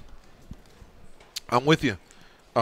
Nothing against McFarlane versus Letourneau. That's actually probably going to be a good fight now that I think about it. And I think that's maybe where Goes is headed, but we'll see. I saw them both in their last fights, and I remember being entertained by both of those last fights too. So I guess I shouldn't really slam dunk it. But, yeah, man, you know what? Chandler and Primus have been building this up for 18 months, and not in the way a fan like myself likes it. It's not like they went out there and got other wins to build up to it. They just basically have called each other out for, you know, I signed the contract, I'm waiting for you, you know, and vice versa. And then Chandler went through a free agency period, and actually Chandler did take some fights, so I can't put too much blame on him. But Primus has had just the longest injury ever. I mean, I don't know what happened, but he's back, and that's the one I'm looking forward to. I think it's going to be fireworks, especially if Chandler can even things up. We just know that we can probably see a part 3. Goes. I am going to go Letourneau and McFarlane. I just think the question is, which one will be the best fight? And I think that one will go back and forth. I think it'll be a really fun one. I like Primus and Chandler, but I have a feeling that one might end early. I think it might be one-sided. So I'm going to go with Letourneau and McFarlane. However, if you were standing in between two auditoriums and the doors were closed and both fights were starting at the same time and you couldn't see a replay of the other fight for at least a week, which door would you go through? Oh, Chandler Primus. Okay. All right. He kept it real. Yeah. All right. But if you're talking about the fight, which is going to be better, I think the girls are going to bring it that night. Gotcha. All right. Here's how the results came in. 400, almost 500 came in for votes. It was a landslide, man. 82% said Primus and Chandler. Second place was McFarlane and Letourneau at 10%, and then the others were 5 and 3% respectively. And Kawani, Salter, Sakura, and Kapanen. There you have it. There's today's daily debate brought to you by the @MMA Junkie radio team. Let's see here. Carlos Silva will join us in about 7 minutes or so we got some time. I do want to say that next week we'll be here Monday, Tuesday, and Wednesday. We're off for Thanksgiving and the day after Thanksgiving. However, we will have some original content for, if I'm not mistaken, Danny said Friday show. And Thursday and Friday. Thursday and Friday, yeah, that's right. Well, didn't you call one of them a Frankenstein show? Yeah. So that was not original content, right? It's previously recorded content, I believe. Right. They call it a best of. I call it a Frankenstein show. Basically, we're gonna take some of the recent past stuff and put it together and make it sound good. There you go. But one of them is original content. We've been coming in here the last couple of days and working on it, and it was really, really fun, guys, going down memory lane a little bit, just seeing what you guys were thinking as these last 25 years have unfolded. We probably could have done 50, honestly. There's just been there's been a ton of great moments. Yeah, you're right, I guess. Because especially if we started tossing out more fights. You know what fights I mean? You can go on forever, yeah. Right. I mean, like a second ago I said, yeah, Medeiros wants to return. Remember I said that to lightweight? If I'm not mistaken, I think they fought in Detroit. It was Oliveira and Medeiros. That was a fucking awesome fight. Is it really a 25 greatest moment? It'd be hard to make it in there, I would say. But really, as far as like when you sit down in your chair and you open that beer and you go, all right, I'm ready for a good fight. Those two, you can't get any more than what those two gave you. You see what I'm saying? Yep. But they're just not star power names that you gravitate to when you're making these lists. You start looking at Couture and Penn and GSP and McGregor and Ronda and all that, and then you realize, holy shit, I'm going to run out. But that's what I mean by 50, because if you want to go through, I mean, look at, I had to get to like the late 20s before I got to Hendo and Rua, and I realized that we weren't ranking them, but that fight recently got inducted. You know what I mean? Yeah, so, there's just a lot of fights over the years. If I'm not mistaken, I think the UFC did the numbers, and it was like 4,652 fights they've had since UFC 1. That's counting the fight nights and all that, or they're just doing pay-per-views? I think it was. Ooh, you just stumped me. I think it was just UFC product. So, yeah, UFC when they were on Versus, the fight nights. Yeah, it was all that. But as long as it was UFC umbrella, I don't think it includes WEC Strikeforce. That was something else that they acquired. But I think just UFC fights, 4,000. I know it was 4,600. I thought it was 52. I tried my best to remember it. Then they had. Did you guys see the poster of all of their champions? Yeah. Somebody put that out there on One Twitter? of the champions retweeted it or tweeted it out. Did you guys catch the mistake? No. No Steve Jenham? No, they didn't do tournament champions. No Steve Jenham. So, yeah, no Steve Jenham. You guys want me to just I'm out. spoil it? I'm out. That's all you got to say. Or do you want to look and find All you have to say is no Steve Jenham, and I'm out. I guess for the purpose of this show, we should probably say it. Yeah. By the way, yeah. Dan brought something up. Steve, he was the fireman, right? Or a cop? He's a UFC 3 winner, the first guy that won as an alternate. Oh, I know that, but was he a cop or a fireman? Cop. I was thinking, why have the firemen had so much success, and why have there been cops that have done it? I mean, there's been a few cops. Was he a Sean fireman? Gannon took out Kimbo, didn't he? I don't know. He was Canadian, though, so a Mountie? I don't know. I just know John Alessio's a cop and Ulysses Gomez are a cop, but they're cops now, and so is Josh Haynes, but they're cops post-fight. But I was funny because when you think of firemen, there's been some good ones, dude. Lytle, Stipe, Eddie Wineland, my man Chad Griggs, I think was his name, was a fireman. And so I was thinking, wow, I guess maybe they just have more of that free time.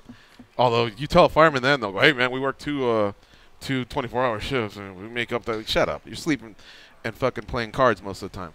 But for the most part, I thought of that. I was like, did I miss it, or was there just not many cops? I mean, Crow Cop, but he did that, I think, post that career. Jermaine Durand. Jermaine Durand, yeah. Paulo Thiago, does that count? Oh, yeah, there you go. There Sean are Gannon. a few out there. Sean Thiago. Gannon. Who? Sean Gannon. He fought 2 fights, right, in the UFC, or 1? He had the epic fight against Kimbo outside of the UFC. Well, yeah. But, all right, so let me dial it back, guys. Sorry. So I would just say it.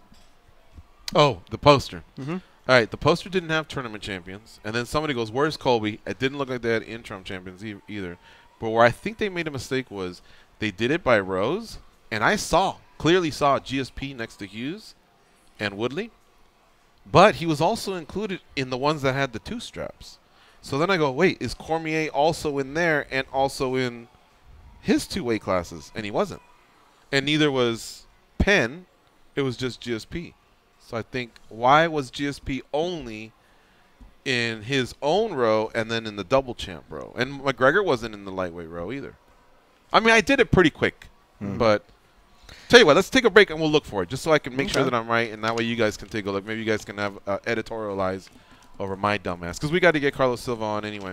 So you're listening to MMA Junkie Radio on Sirius XM, Rush 93. Stay close, and we'll be right back.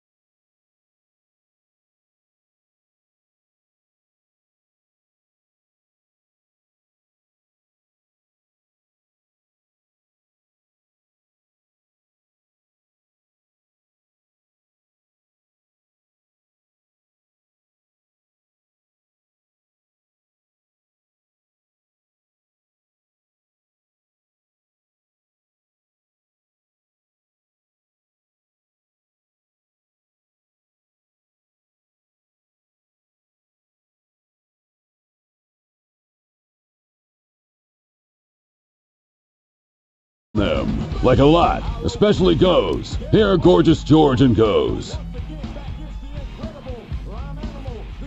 Get in the spirit of the holidays with SiriusXM's full lineup of holiday channels, 15 channels of commercial-free holiday music, including Holiday Traditions on Channel 3, Holiday on Channel 4, and new to this year, the Stars of Hallmark Channel. They present their favorite holiday favorites on Hallmark Channel. That's Channel 70. Get our complete holiday lineup at SiriusXM.com/holidays and bring the holiday cheer into your home on SiriusXM, connected devices, and speakers. Our next guest is the president of PFL. PFL 11 is headed your way, folks, on New Year's Eve, live from New York City. 7 p.m. Eastern start time. We get 6 title fights. 6 times somebody's going to lift a big old check for $1 million. Also, Kayla Harrison back in action. What a great way to watch some fights and then go out, ring in the new year. Doesn't get any better than that. Joining us now on the hotline is Carlos Silva. Hey, Carlos. Welcome back, man. How you doing? Hey, guys. How you doing? Good. And yourself? Doing great, man. Doing great. All right. Excited. Yeah, yeah. You know, the first thing I asked Greg Savage yesterday was, how's everything going? No news is good news. Everybody's healthy and doing well in their camps. That's a great start. That is, Ray checks in with all these guys. Being a fighter himself, he can kind of get a good read of the situation, unlike all of us that are just civilians. And he's checked in with everyone. Everyone seems to be on track, and I think they're just trying to make sure they stay healthy and have a good solid camp. Don't make any mistakes, because this is obviously the biggest fight of all their lives on December 31st. I mean, biggest fight for any MMA athlete that's happening here on December 31st with $6 million to 6 champions. It's unbelievable. Unless my eyeball was hanging out of my eye socket, I'd be showing up too. But yeah, I hope they have safe camps during the holidays. They make their weight and they go out there and perform. But you know what? You know what's easy to promote about a fight card like this is those guys already went after it. You know what I mean? You guys created that playoff format, and they were already fighting for that $1 million back then, or to at least be in the position to win $1 million. That made things very, very exciting. Yeah, look, you're right. I mean, there's no doubt. I mean, these guys, won during the regular season. They got through a crazy fight twice, win twice, quarterfinals and semifinals. I mean, no other MMA athlete on the planet has done this. And now these 12 athletes are going to go and compete. Try and win $1 million, raise up the belt, and get $1 million, and their lives will be changed. I mean, how many MMA fighters have fought for $1 million in the whole history of the sport? And there's going to be 6 millionaires on New Year's Eve, and I think it's amazing. It's great for the sport. I love what we're doing with the PFL. I love what we're doing with these athletes. And $200K for the runners-up. That's not shabby. No, that's right. Look, the runners-up. All of it. We started with 72 fighters in the regular season. Now there's 12. And you're right. Those runners-up are going to get a nice runners-up paycheck, and then the champions are going to get a great $1 million paycheck. It's great for all these fighters, and I think you're going to see a lot of fighters that are going to say, call their manager and say, hey, man, get me into the PFL in 2019. You're going to see that happen. It's going to continue. I firmly believe you. And let me tell you, my favorite run out of all of them, and it's not because he's part of SiriusXM, it's just because of how deep he had to dig to get there. Like Vinny Magalhaes, for example, I mean, he just smoked everybody. But Sean O'Connell, I was there in Long Beach, man. This guy fought his ass off, and it was really cool to see him celebrate with his people. I likened it to, in the NFL, when you win the NFC championship and the AFC championship in the locker room, man, you're spraying champagne like you really did win it all. But you haven't, because you still have to go in the Super Bowl. But it's a huge moment to even get that far, and that's what I saw Sean O'Connell go through. He had to dig deep. He was down in round 1, came back with a 10-8, and then that firefight he had with Smolka Rama, that was something else. That was pretty cool. Did you have a particular favorite story to follow, Carlos? Look, I'm gonna jump on the bandwagon there with you for a second, though. I mean, the Sean O'Connell fights, both of his regular season fights, unbelievable. Wins and losses. he comes back and he gets through this, quarterfinals and semifinals. And you're right, he dug deep, and you got to give him all the credit in the world. He's now in the championship fight. And look, Vinny's had exactly the opposite. He really came through and just dominated. Look, he's a world champion already, and so Vinny looks to be in form. I think that fight is just one of every fight that's great. I mean, Ray Cooper. Oh, I think a star is born with Ray Cooper. Yeah. I mean, the energy, the power, and the speed that came out of Ray Cooper. I don't care who you are, even a wily veteran like Jake Shields, who tried to find a way in the quarterfinals. And I know he had a deep strategy to try and get there. He couldn't contain Ray's speed and power. And so, look, the list goes on and on. Great story with Josh Copeland now in the finals. Again, he was sitting on his couch waiting to see if he was going to get in as the 8th seed. It's like a Cinderella story. The chips fell where they did, and he squeaks into the 8th seed. He gets the number 1 seed, and Barroso gets a win. And now, gets through Nicholson, and now he's in the finals against Felipe Lins. Another great story, the preacher from Denver. And, obviously going to be the biggest payday of Josh Copeland's life and his MMA career. And, he's fought everywhere. He's fought in UFC.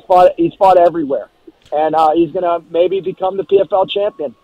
Carlos Silva is our guest here on MMA Junkie Radio. We are talking about PFL 11, which goes down on New Year's Eve on NBC Sports, 7 p.m. Eastern start time, with pre- and post-fight coverage on their Facebook page. It's facebook.com/live. PFL is very prominent on fight day. All right, Carlos, I did want to ask you one last thing here. Would you say that Season 1 met your expectations, or exceeded your expectations, or far exceeded your expectations? Where would you categorize Season 1 up until this point? I think it exceeded our expectations. And the reason I say it is because I think it exceeded the expectation of the fans. I mean, I think there was a healthy dose of skepticism going in. Look, it was the first season of the Professional Fighters League, a regular season, playoffs, a championship, scoring, fight twice, win twice. There's a lot of moving parts here, and fans waited to see. But the fighters, 70% of the finishes in the regular season, the fighters brought it. They knew they needed to get bonus points to get in. And then I think the quarterfinals and semifinals, everyone just said, oh, my God, this is the way MMA should be run. People win, they advance. People win, they advance. People win, they become champions. And so I think the fans have told us it exceeded their expectations, and that's why we're here, is to create a great platform for the fans and a great platform for the fighters. So I think so far an A, and I think the championships are just going to put it over the top. Folks, don't forget, too, if you're in that tri-state area or you just want to treat yourself to a nice New Year's Eve, the tickets are still available, and $25 gets you in the door. The Hula Theater at Madison Square Garden, and then how about just walking up a few blocks to Times Square and spending New Year's Eve there? That right there sounds like a fun night out. All right, let's turn it over to Dan Tom, our fight analyst. Dan, what do you have for Carlos Silva? Hey, Carlos, I just want to second that, what you said about overachieving, and specifically because of the fans. I've been seeing a lot of great fan responses, and me, from a media member to an MMA fan at the end of the day, let's just say when you were airing on nights where there were other MMA cards, my eyes consistently drew to the PFL screen because of the stakes you guys put on your tournament. So I definitely want to commend you guys first off the bat. But while I got you, Carlos, I did want to ask one question as far as potential changes. I guess one of the more critical marks was one of the tournament was the first round deciding the strength of a draw, if you will. I'm sorry if I'm not wording that correctly, but basically, once we got to the playoffs, sure, how heavily weighed that first round was. And you see a bunch of ideas tossed around there, and this is going to happen whether Bellator, UFC, everybody's got their own 2 cents, of course. But one of the things was mentioned in there is maybe judging for the strength of the fight as far as Japanese style and incorporating that in the tournament structure. Were there any, maybe not even about what I'm talking about, but were there any things that you saw in particular that you guys are seriously talking about as far as adjusting for number 2 tournament next year, or season? I should say. Look, sorry. We've already started. The league has already started to look at the adjustments that we'll make after the championship. I mean, again, Year one, I think we did a great job in all the corner cases around injuries and the way that we help fighters prepare for their next fight. Certainly, I think one of the more controversial ones has been the quarterfinals, and how do you deal with a 2-round fight, and what do you do about the draw? So that is at the top of our list. I think we've already got a couple of straw ideas that we're going to look at and come together as a team. Having said that, all the fighters were briefed. They all knew that you got to win that first round in case a draw happens. And by the way, if you want to avoid all that, get a finish. Because if you get a finish, you take it out of the judge's hands. But certainly, look, we're going to listen to the fans, we're going to listen to the fighters, and we're going to regroup. We're going to look at all of those pieces. I think one of the things that we're already looking at as we look at our 2019 schedule is even finding a little more time in between each of the fights for the fighters. As you know, we work very closely with the commissions, and when a fighter gets knocked out or injured, there's going to be some mandatory suspensions to protect the fighters, which we support. So we want to make sure that in between each of their fights, they have enough time, and we might be able to find another 5 to 10 days in between each of those fights. Those are all things that we're looking at, but by and large, I think the rules and the regulations and all really held up well. I think we heard that from our fighters. They're obviously the most important piece of this is keeping them healthy and also giving them the opportunity to compete in a season of MMA. Goes, what do you have for Carlos Silva? Carlos, we're very excited for the fighters that have the opportunity to win the $1 million, but I want to talk about the ones who don't, the ones that didn't make it. Of that group, are there any in particular that have just been blowing up your phone about Season 2 and making sure that they're going to get on there and make that impact? I think a number of them, sure. I mean, they've guys like Will Brooks and Andre Harrison, Howard and others that all just, sort of missed getting in. Either they didn't make the final 8, or they, lost in the quarters or lost in the semis. Look, Chris Wade, we know, had a very tough decision with Natan. And so, look, Chris is excited, loved his PFL experience. Look, does he want to be in the finals? Of course. Everyone wants to be in the finals to fight for that championship, but he'll be back next year, and they're all, they're all getting queued up. You'll see some of them at Madison Square Garden at the Hulu Theater with us, cheering on the championship and getting us prepared for 2019. And along with Kayla Harrison, who's going to be there getting her third bout of her young MMA career in, so she can get ready for the 2019 season too. So they'll all be there. It's all part of the PFL family, and they're all going to be cheering for these $6 million winners, and we'll drive right into the 2019 season that's going to start in May. We've asked a lot of the fighters, what are you going to do with that big paycheck? Do you have any plans? The two guys that we haven't talked to is you and Ray. What is it? Do you guys have anything planned after the show? There's got to be this big release of just stress, excitement. Is there a brandy, cigars? Have you guys planned that out at all? We really have not. I can tell you that I will try and get away a little bit with my family for a little time in January. Like to see the family. My kids will be home from college, and we'll get away somewhere to have a little fun for a week. There's no doubt it'll be it's going to be a big celebration. We're really excited about what, as a team, we've all put together here. When I say team, I mean all the fighters, all the staff, the venues, the commissions, everyone. We've all worked together.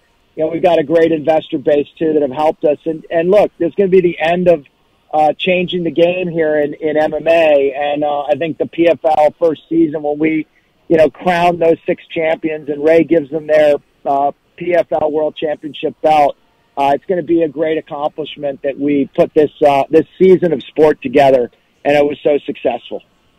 Cannot wait, Carlos. And we're going to have a lot of fighters on. Hopefully maybe you one more time on Fight Week to promote this, because you guys have done a great job. You deserve it. We really appreciate the time you always give us, including today. So thanks again for joining us here on MMA Junkie Radio. Great talking to you guys. Talk soon. All right, you too. We'll see you. All right, folks, that's Carlos Silva. You want to give him a follow. It's at Carlos Silva, just like his name. Let him know you heard him on the at MMA Junkie Radio show. Remember, NBC Sports on New Year's Eve. They're going to show 6 title fights along with Kayla Harrison. And if you want to go to the event, $25 gets you in the door. What a way to start off your New Year's Eve, taking in some fights and then spilling out into Times Square. All right, we're going to go straight into our next guest. He's ready to rock and roll. His name is James Vick. He just signed on to fight Paul Felder at UFC 233 on January 26th, and this event takes place in Anaheim, California.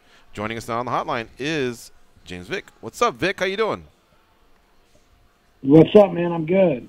Awesome, man. Well, good to have you back on the show, as always. Give us an update on little man. How old is he now, and what's he up to? Is he a terror just like his daddy probably was around this age, or is he a calm baby?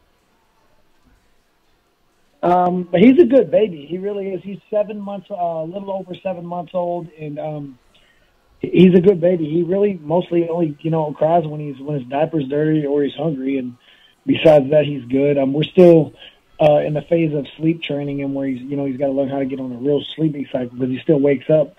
My girl breastfeeds, so he still wakes up every 2.5, 3 hours in the middle of the night. So she's not liking that, but we just got to train him how to sleep. Besides that, he's a good kid. Mm-hmm. Do you get any passes once your fight camp starts in regards to it's your turn, to tend to the baby? No, actually, my girl's really good about that. It really hasn't affected me much having a kid, to be honest. Because she, we're in a position where now we can, we've been blessed enough where she can afford to be a stay-at-home mom and everything, and she knows I have a lot going on, and she, it's not like I can get up in the middle of the night and breastfeed, so she does all of that, and I don't have to do as much, to be honest with you, so I'm kind of blessed there. I think you can milk anything with nipples, right? I heard that in a movie once. I think so, yeah. All right, Vic.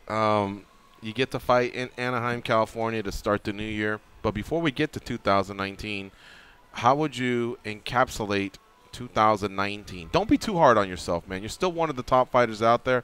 But did you feel like you grew even though it was a 1-in-1 year? Were you disappointed? Tell us. Oh, very disappointed. Almost depressed. Of course, my skill set grew. My skill set grew. My technique got better. I think a lot of people don't understand that I don't have, as far as experience level of a lot of these guys. Some of these guys have been fighting literally 10, 15 training.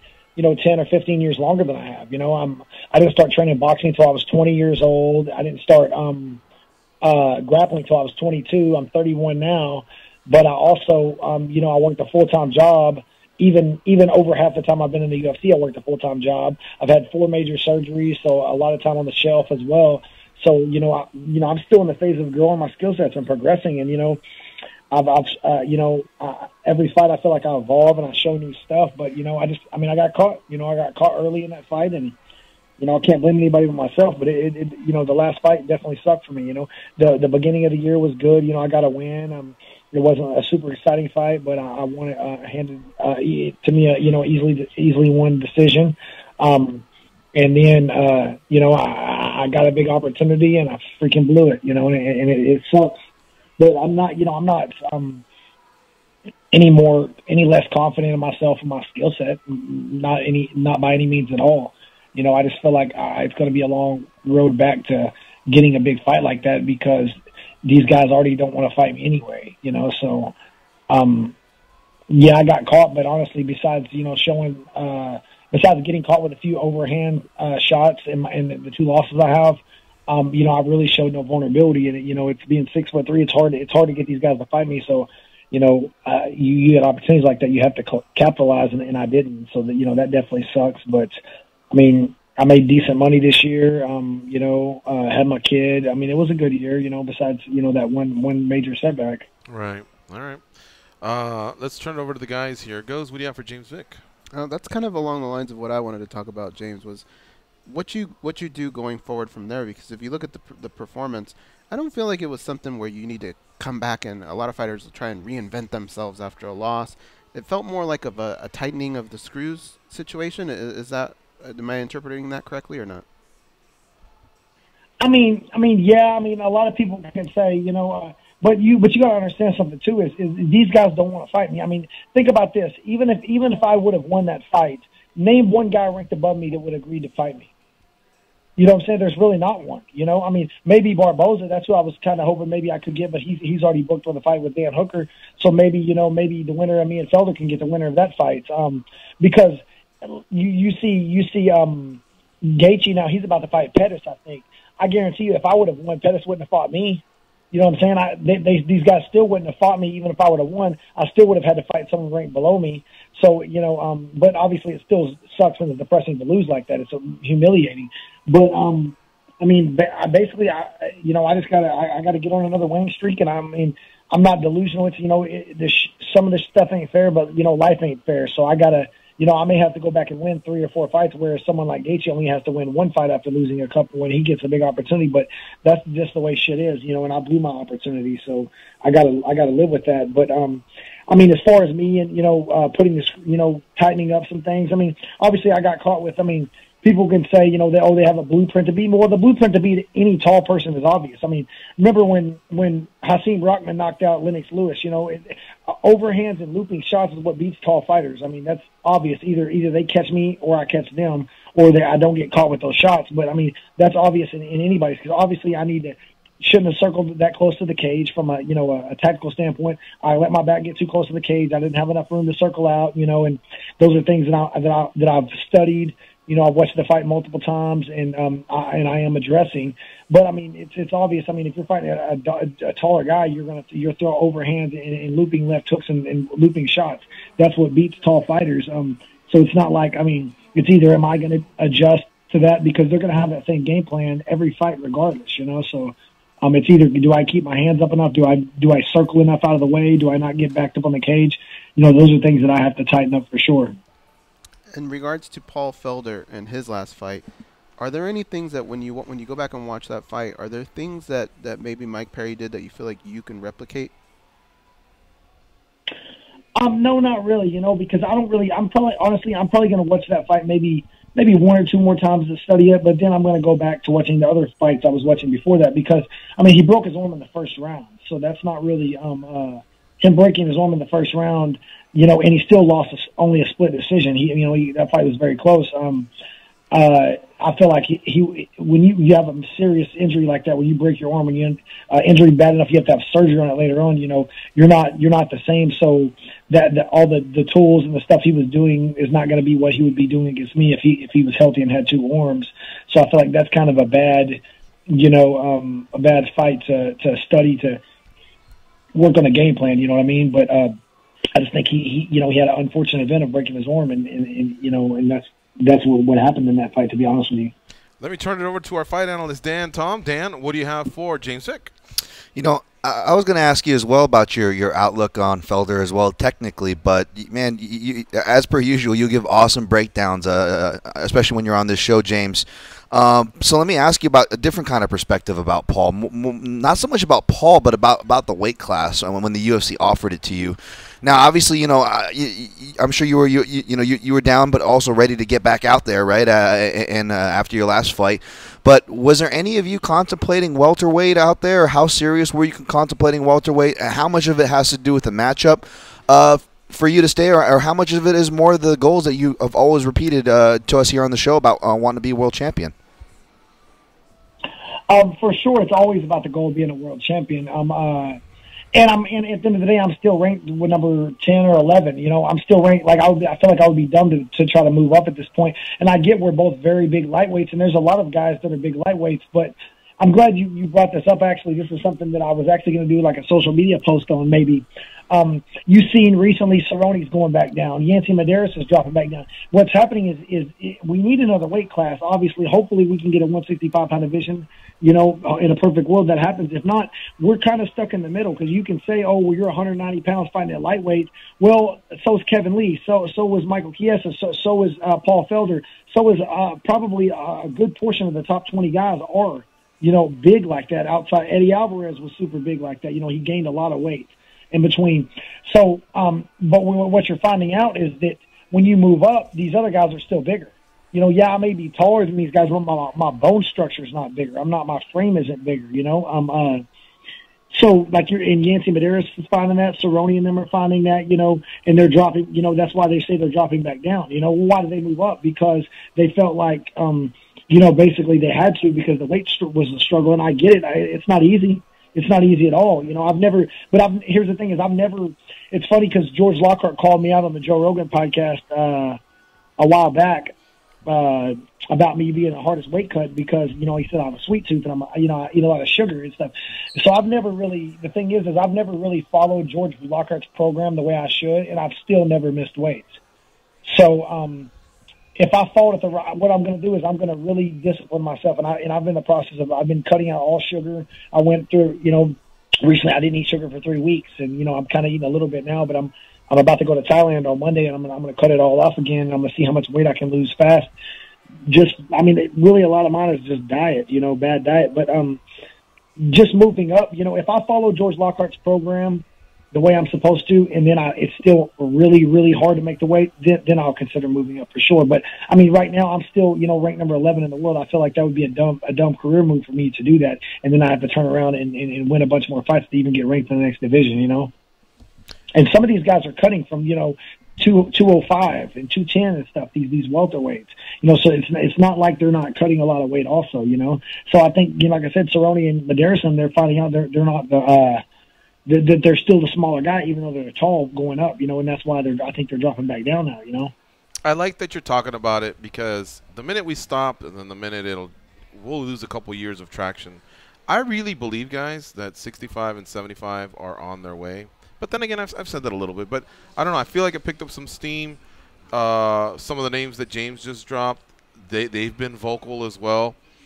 It needs to happen, and I think it will happen. But I'm glad we're still talking about it, and I'm glad James gave a great explanation about it. James, one thing I was going to ask you was if you felt like you lost a little bit of your confidence and swagger, but just in hearing your voice, you really still sound confident. You've already addressed the loss. Hell, you were open enough to say that it was humiliating. But it sounds like you've really picked yourself up, and you're ready to get on another streak. So I want to commend you for that. Thank you, man. And yeah, I've never lost confidence in myself, and I never will. Literally, these guys. Realistically, these guys that I've beaten and that I'm fighting, I shouldn't be beaten. These guys have literally been training for 10 years longer than I have. Gaethje had been wrestling since he was 5 years old. I didn't even start training until I was freaking 20 years old in boxing, and then I didn't even start grappling until I was 22. And the dude literally has, if you do count grappling in his college wrestling and everything, he has 17 more years of mat time than I do. You know what I'm saying? And granted, it was a striking fight, but still, when you have that type of years of grappling, you don't have to focus on that as much. You can grapple once or twice a week and just strike the rest of the time, And, realistically, should I beat Paul Felder? In my mind, of course I'm going to. In my mind, I'm going to win. But, the guy's been training for 10 years longer than I have. You know what I'm saying? Realistically, I shouldn't beat these guys. So why would I not be confident, knowing that I've been able to work hard and I've been able to catch these guys just through hard work, good coaching, and then I'm really having no life in my whole 20s. My whole 20s, I haven't had a life, and I've just been training, and I had to catch up to dudes who've been boxing, wrestling, or taekwondo or whatever since they were a kid, and now here I am, I'm fighting these guys. Yeah, you're doing well too, man. That's a tough division, and you're 13-2 overall. You've had a 4-fight win streak. You've had a 9-fight win streak, so nothing to hang your head on at all. All right, let's close with this. Vick's picks for UFC Fight Night 140 in Argentina. You got something for us? You got a parlay you can feed me, man? You know me. I'm right here at the Mandalay Bay. All I got to do is walk up a few steps, and I could put in a legal wager. And of course, we have a worldwide audience that can just press a button or two. But do you like anyone? This is a tough card. Magny is a big underdog, but I would take a risk with those odds that I've seen. How far is the line drop? What's the odds right now? We don't have him in front of him. It'll just take. You got it? I'm pulling it up right now for you. Yeah, I know that Santiago was about a minus 300 or high in the 200s, right? Minus 290 right now, at least at 5 dimes. Plus 245 is your comeback on Neil Magny. Yeah. I would take that bet. I would take it. I'm not saying I would take it for a huge amount, but Neil Magny has beaten some good people, and he's been around, and he's another one almost like I am, who started training way later in life than everyone else. That a lot of these guys have, and he didn't have the experience level, but he's catching up, and he's, obviously you're going to run into people. He fights someone, I guess a couple years ago, like Damian Maia, the dude's been grappling for 15 years longer than him. Of course, he's probably going to be able to submit him if they hit the mat, But I think, that he's a good enough dog to take a chance, for at least a decent, a small wager, nothing huge, but a decent wager, because those odds are too good for that, Any other fights? For You know sure. me, I'm a parlay guy. Can you give me one more? What's the co-main again? Darren Elkins and Ricardo Lamas. Lamas is your favorite, minus yeah, 210. Lamas is a big favorite, right? Yeah. Yep. I mean, as tough as Darren Elkins is and some of the comebacks he's had, I wouldn't bet against Lamas. Okay. I wouldn't do that. Who else we got? We'll do one more. Pauliana Botelho versus Cynthia Calvillo. Do you do well with the ladies? I'm talking about betting, obviously. Cynthia's a huge favorite, though, right? She's a huge favorite, or no? That Which one's one? pick'em, right? Botelho and Calvillo? Calvillo is the more name value, and she's ironically the underdog to Pauliana Botelho, who's a Nova Nyao female, a weight class or two under that Caitlin Vieira, but she looks really impressive too. I think it's more of a styles fight, but I was a little bit surprised to see Calvillo as a dog. I ended up picking the other girl for what it's worth, but it's a close fight. Calvillo's she's really. You know what I noticed about her that I think that she's mentally or more mentally strong than a lot of those girls in her weight class. She's a dog. She's a freaking warrior. So I think that unless is this other girl I'm assuming from Northern Yale is a very good jiu-jitsu grappler or something, probably like a black belt or something. Yeah. She apparently her strengths in wrestling, and she's real physical. She's got good takedown defense. Her credits are in Brazilian wrestling, which I don't. To be honest, James, I don't know much about that scene. You don't see that accolade too much, but she's got it next to her name for what that's worth. She looks like she can defend a takedown, which she'll probably need to do against Calvillo for sure. Mm-hmm. All right. I mean, Cynthia is. I don't know the other girl, so I would have to pick Cynthia just because she's mentally strong as it comes for the women's division. James, we got to end with this real quick. It was almost a year ago we got to go to JBLE together. Can you believe how time flies? And I'm not sure we've even seen you since then. I know we've spoken to you, though, but hopefully we can get you on a future trip. Yeah, for sure. Yeah, it was a good time, man. I still get a text from some of the guys there and everything, talking about fights and just checking on me, saying what's up. That was a great experience, and I was very blessed to be on that. Y'all allowed me to come on that trip, so I appreciate that. Yeah. For sure, I'll definitely, come back anytime y'all want. All right, brother. Well, first things first, have a safe camp versus, leading up to Paul Felder. And cannot wait to see you guys throw down.